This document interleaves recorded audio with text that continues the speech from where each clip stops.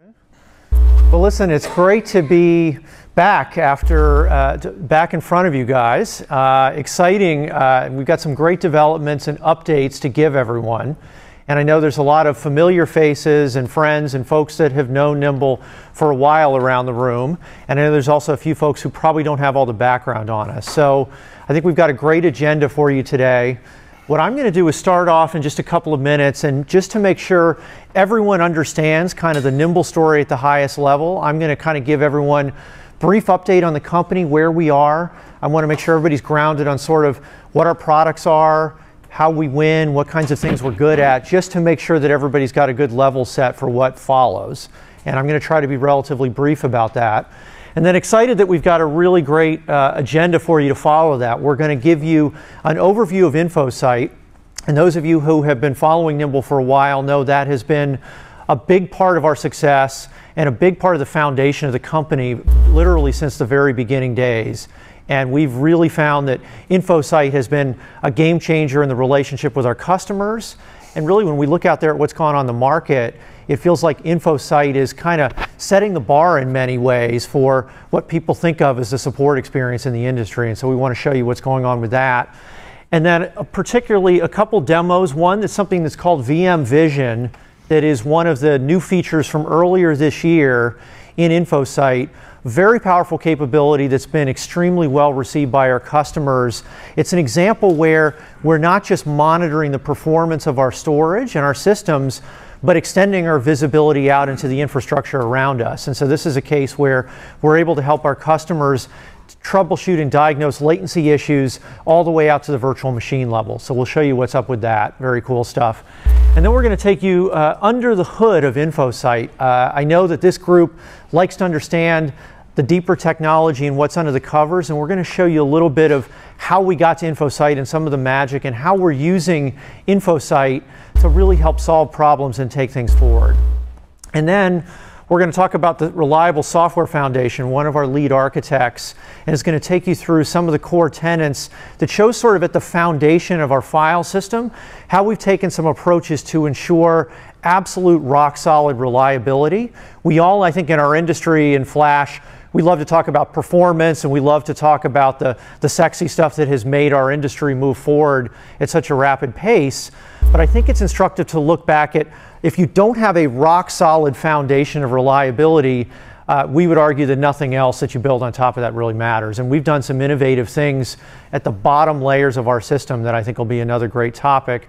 And then Suresh, our CEO, is going to join us toward the tail end. And we thought it'd be nice to do kind of a fireside chat style opportunity for you guys to ask Suresh anything on your mind and just kind of engage back and forth. So that's how we thought we'd approach the next couple of hours. Okay. So with that, let me just jump back in and context, to Stephen's point, we've been fortunate to grow and enjoy a lot of success here at Nimble over a relatively short period of time. Since we launched the company, as we talked about a little bit over 5 years ago, you can see some of the progress markers that we've made, well over 6,000 customers. That's one of the statistics I think I'm most proud of. I think by our stretch, out of the dozens and dozens of kind of companies that have launched in our industry over the last 5 or so years, by most measures, we think we've got about as many customers as that group of all of them put together and combined. And I think it speaks to kind of the value of the products and the technology, but honestly about the whole team and the culture that we built at Nimble, that hopefully those of you that don't know us well will get a sense for over the course of the day. It does take more than a better mousetrap. It does. It really does. And I think, it's so exciting, as I've had the chance to, talk to a bunch of customers recently at the VM World from a couple of months ago. And it's the way they interact with Nimble and our teams, whether it's our sales teams and our AEs and our support teams, that have turned them into some of the biggest advocates for the company along the way. But of course, we've got some really cool technology that we built and some really neat things that we've done with it. And I'll try to take you through a couple of the high-level steps just for a quick... Hey Dan, how many systems do you have in the field now? You said 6,000 customers, so 6,000 customers. We don't publish the exact number of systems. I can say it's well into the 5 figures in terms of number of systems that's out there in the field. We don't publish the exact numbers, but a sizable amount of our customers have multiple systems deployed, because a big part of what makes us good is not just primary storage, but DR. And so there's a very high percentage of our customers that have transformed their data protection through replication. And we've got customers now that have literally dozens and dozens of systems at a single customer, and kind of everything in between. I'll give you a couple more stats on that. But again, I'm going to go quickly through some of this. I just want to make sure that everybody's got a foundation. I know some of you are familiar with the beginnings of Nimble, but it's interesting, when we launched in those days back in Seattle, one of the claims that we made, and it was something that was greeted with a lot of skepticism, was that we thought that the multi-billion-dollar product lines of storage in that day from EMC, NetApp, and our other good friends and respected companies would give way over the coming decade to a new set of flash-centric storage architectures. There was a lot of skepticism about that. And as we look at announcements from recent weeks, like the acquisition of EMC from Dell, that I would have thought was April Fool's Day when I would see announcements like that in the past.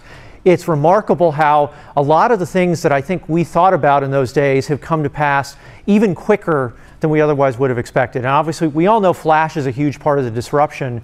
And for us, the early philosophy was to say we wanted to leverage flash as an ingredient around a new storage architecture that could leverage the best of all these components. And a big part of our strategy was leverage the best of both flash and disk, but in a system that didn't make any fundamental assumptions about the ratio of flash to disk. And over time, our customers evolved to use much larger ratios of flash. The need to do much more performance and other things has really evolved in the market over the last several years, and we'll touch to some of that. And we'll talk about how InfoSight has been instrumental in giving us insights into the workloads of our customers and an understanding of what they're really doing out there. And we've got a really unique perspective from the thousands and thousands of systems deployed. And then Rod is going to talk about InfoSight. That was, again, the other really critical part of this insight that we had from the very beginning that said the approach to storage in our industry we really thought was broken. Why should we wait for a customer to call us and tell us they have a problem and then manually and reactively try to solve it? And the observation we made was 2 new things had come along. It was possible with the internet, with all of our customers being connected, and with big data analytics, to start to rethink that whole process and proactively gather all this data all the time, put it in the cloud, and then with a team of data scientists, and you'll speak to one of our lead data scientists in a few minutes, really be able to start to proactively turn that around. And the result of that is over 90% of the support cases that we get today are automatically open from InfoSight, and less than 10% of them are actually our customers calling us. Much more to come on all of that. So just in terms of foundation, we are a SAN solution, just to make sure everybody's clear, right? So we have a set of fiber channel, iSCSI SANs. They're sold in a hardware architecture that provides high availability, very flexible range of scaling. I'll show you that set of products that we sell to a real wide range of enterprises. Everyone from mid-sized companies all the way up to some of the largest enterprises in the world today that run our systems. And to give you a little bit more of an insight into what's kind of guided some of our product roadmap and some of our thinking was this observation that we've made that, as we all know today, customers tend to deploy multiple tiers of storage. And they've done that because applications have a very different set of requirements for performance, capacity, data protection, and the like. But the result of all these complex storage tiers is a set of big management challenges, right? These systems are optimized typically around different parameters. Do I want performance or do I want capacity? They've got different challenges around storage management, right? You've often got multiple generations of these technologies in your systems. Some of our larger competitors have received all those systems through a variety of different acquisitions. And so there's a ton of complexity around all this. Challenges around data protection and data mobility. So what we're going to talk to you about, and our real insight here, was to develop something that we call an adaptive flash platform. And the idea with adaptive flash was to say, because we built a system that has a very flexible ability to deliver performance and capacity within a very complex envelope, we said, look, instead of thinking about having to deploy multiple tiers of storage to address these different needs, we could build a system that has the ability to support this huge range of workloads, all those coming from that require lots of capacity and a minimal amount of performance, up to analytics and databases that would typically require running on, say, all-flash arrays today. And I'll touch on this in a moment, but a big part of what we innovated this year within our software was the ability to create multiple service levels within our system as software capabilities. So instead of having to deploy an all-flash array within Castle, our operating system, you can deploy now an all-flash service level that guarantees all of that I/O will be served from flash. But at the touch of a button, you can move that back to a hybrid service level where it's going to get a blend of performance and capacity. And so instead of needing to support multiple silos with what we call adaptive flash, you can support all that within a single platform and within a single infrastructure. Okay. Dan? This sounds an awful lot like the argument the all-flash guys make for just have one tier and have it be the really fast one. Yes. And we've reached the point where you're kind of obviously not offering an all-flash solution. So a couple perspectives, Howard. I thought you might take 10 minutes to ask that question, but I think you're even a little bit faster. So the big step that we made was, look, and you know from talking to us for a long time, right? Our vision has been, look, we want to really be able to solve this broadest set of problems across the entire data center. And if you look at the evolution of our products from 5 years ago, where we were accelerating kind of mainstream applications with this approach that said in about a third or a fifth of the hardware of what our competitive hybrid solutions, who in those days were guys that had bolted flash into a disk-based system, we could perform 2, 3, 4, 5 times faster, actually give our customers better capacity, and do it all with a very small amount of flash. What's changed since then is we've now got systems, and I'll skip ahead to give you guys a perspective. Well, one of the things that's changed since then is the relative cost of flash to disk has narrowed. Absolutely. And the perceived affordability of flash has increased even faster than that's narrowed. That's right, and that's a big part of why part of what we did is say we need to be able to take our products up into a space where we can compete head-to-head in environments where our customers have workloads that want that all-flash experience. And so one of the things we introduced last year was systems that could go up to 125,000 IOPS, and when you cluster those together, 500,000 IOPS, do it with well over 100 terabytes of flash within that system, and use that so that we could expand our breadth to where now we compete and win against all flash arrays in an increasing amount of the competitive landscape that we face. Although the majority of what we see out there is still... You can't deny that there's a customer base who wants an all-flash array whether they need it or not.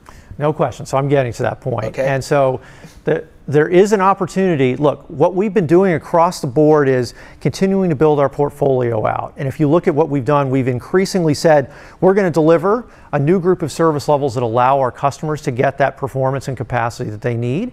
I would say we have opportunities, we think, to continue to build on that innovation and continue to build on what we've done within Castle to be able to continue to further increase that performance envelope at the top end.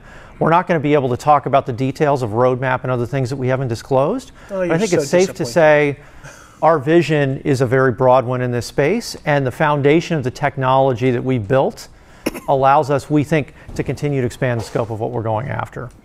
Have you considered a career in politics? So Dan, on this, you said on the all-flash shelf, expand cache up to 32 terabytes. You're talking about flash cache? Is that what that is? Not a DRAM cache, right? That is in flash, that's right. Yeah, 32, I think we even go to 40 terabytes up on this system. So when you, the way to think of what we're doing within that system and within these all-flash shelves is you can take groups of workloads and pin those within flash, give them that all-flash service level, but on the same system, you can now run a petabyte plus of disk so that I can consolidate all these workloads across all these different opportunities within the same system. And do that seamlessly across a portfolio that goes up and down the spectrum from very affordable systems all the way up to very high-end systems that some of our largest enterprises are running. And the service levels you really support are disk-only, hybrid, and flash-only? Is that kind of the... That's essentially the way you can think about it, that's right. There's a number of parameters in there we can tune with a couple of different tweaks on the caching modes. What we've done is improve our caching over a period of time too, so we're doing some sophisticated things to do access-based eviction so that we're really tracking a lot of the workload really well.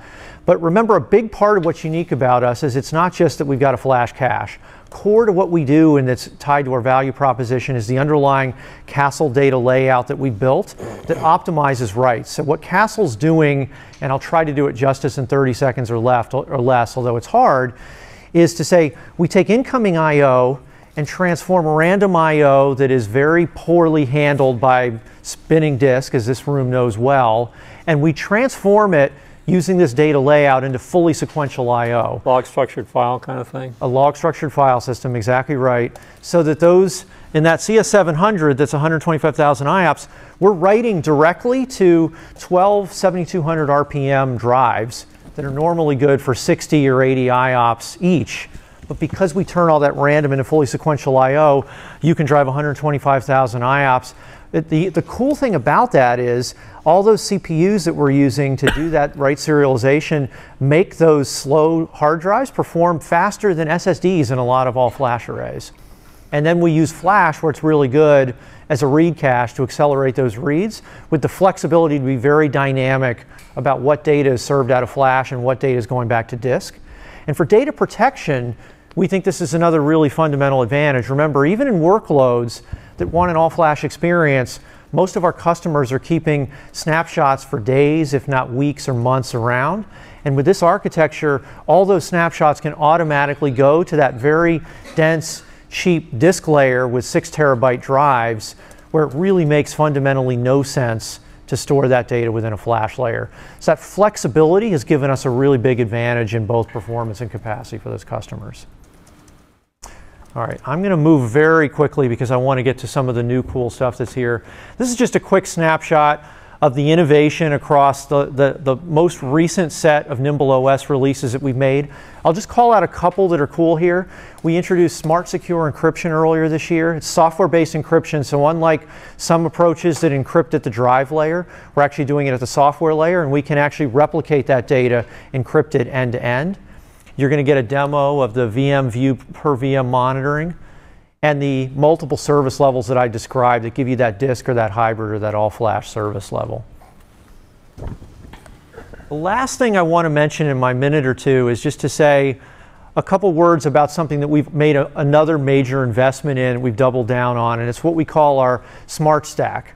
This is a converged infrastructure solution where we partner with a dozen plus significant companies, and Cisco is a very substantial partner of ours here, where we offer a set of integrated solutions and reference architectures that allow us to essentially give our customers a blueprint for how to deploy applications on that. And that has become a really important part of our business and growth.